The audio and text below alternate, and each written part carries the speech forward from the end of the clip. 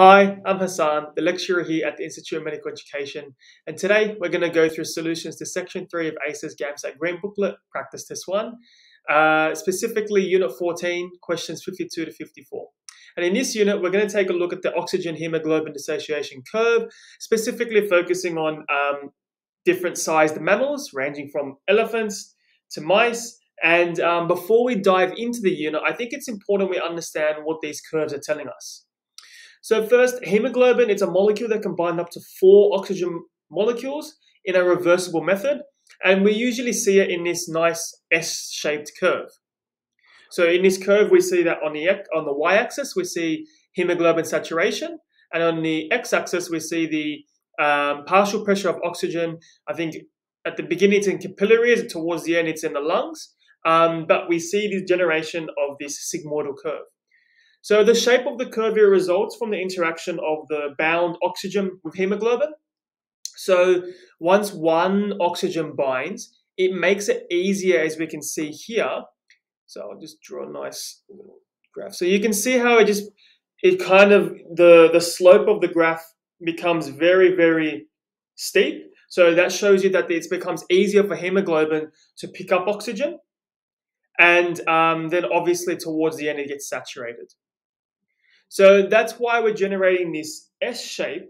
And the reason why it's important that we understand why it generates this S shape is because you can see that if you're picking up oxygen easier from, say, if you have one oxygen balances hemoglobin, it becomes easier.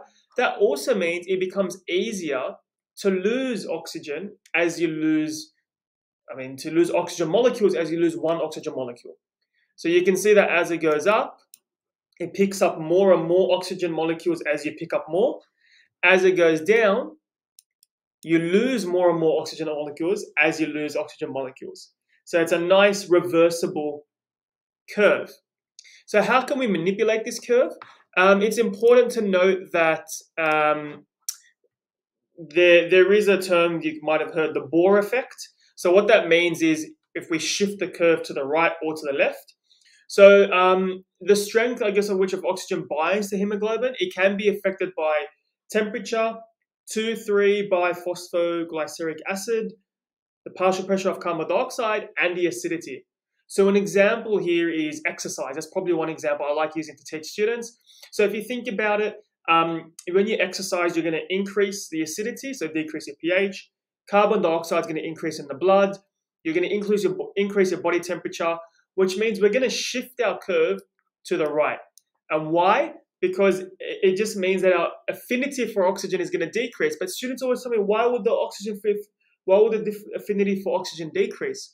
Well, the reason why it decreases is because if you have less affinity for oxygen at hemoglobin, it's more likely to offload the oxygen to the tissues.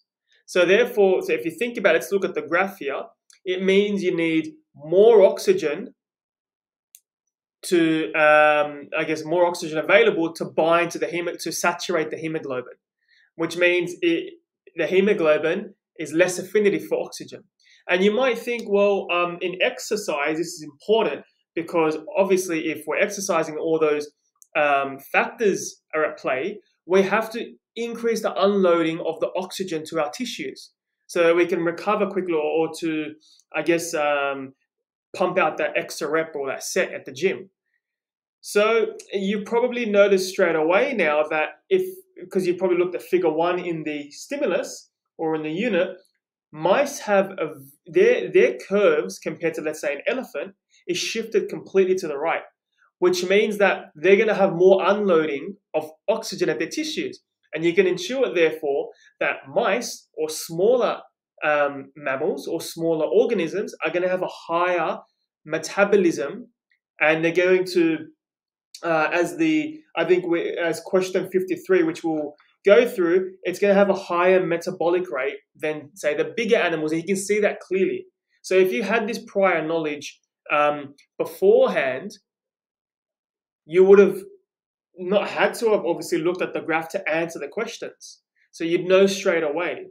And obviously the Bohr effect can work in the opposite direction. So you can see that if you have increased pH, decreased acidity, decrease temperature, obviously decrease 23 BPG, you'd shift the graph to the left. So obviously it is it's a dynamic system. So if we take a look at question 54, it's asking, jumped the gun here. If we take a look at question 52, it's asking us here that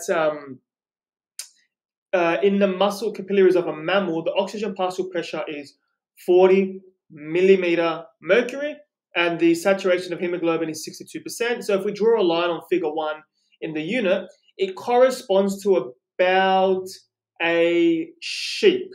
So we know that the animal has to be somewhere about the size of a sheep, no greater than a man or a horse, and no smaller than a fox.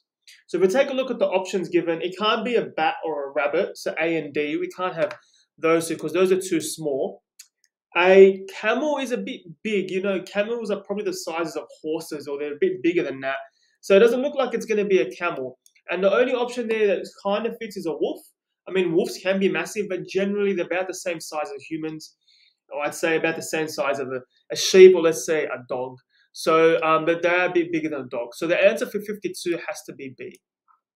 So if we move on to question 53, it's asking of the following, what's most consistent with the fact that smaller mammals have, so we kind of went through this in the intro, because the mammal's curve is, the smaller mammals like mice's curve is shifted to the right, they're going to have a decreased affinity for oxygen, which means they're going to have more unloading of oxygen in the tissue, which means their metabolic rate is going to be a lot more rapid than let's say the elephant, which curve is shifted to the left. So you know straight away, without even having to read all the options, it has to be B. But if we take a look at the other options anyway, A says thicker capillary walls than larger mammals. That's not true. By virtue of size, you'd intuit that, say, the elephant would have their capillary walls would be a lot bigger than the mice. C says surface area, smaller surface area, which is not true. Small mammals have larger surface area than bigger mammals. And even in saying that, I think surface area to volume ratio is more in line with thermoregulation in this instance. And finally, so we can cross off those, D, capillaries are more variable cross-sectional area than larger animals. I mean, it's variable between species. So D is incorrect.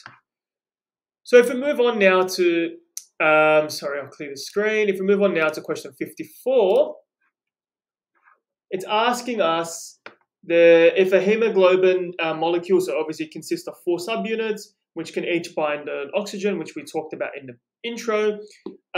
If we have a saturated hemoglobin molecule and it loses an oxygen from one subunit, what happens? So if we take a look at our curve, you can see if we lose a subunit, it becomes so much easier to lose more.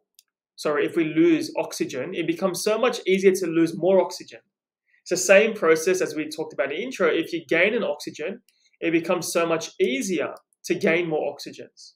So therefore, the answer for 54, if we're fully saturated and we lose an oxygen, it becomes easier to lose the second and third oxygen molecules. So the answer for 54 has to be C. So look, if you have any more questions or questions that are burning or pressing that you want answered, you can post them in the comment section, or you can contact us directly. We'd love to help you. In terms of answering questions relating to hemoglobin or oxygen hemoglobin dissociation curves, I do implore you to go back, understand what the graph is actually telling you. What does it mean by shifting left to right? What is the Bohr effect? What can affect this shift? Why do we generate this S curve? And if you might want to go one step further, what is it like the curve in fetal systems? So like in a fetus, what's the curve going to be shifted left or right? I mean, it does get shifted to the left in a fetus, but why? So have a look. These are the sorts of things you should be studying and looking into, so that if it does come up in the GAMSAT, you'll be very ready to answer whatever comes your way. Well, thanks for your time. Bye now.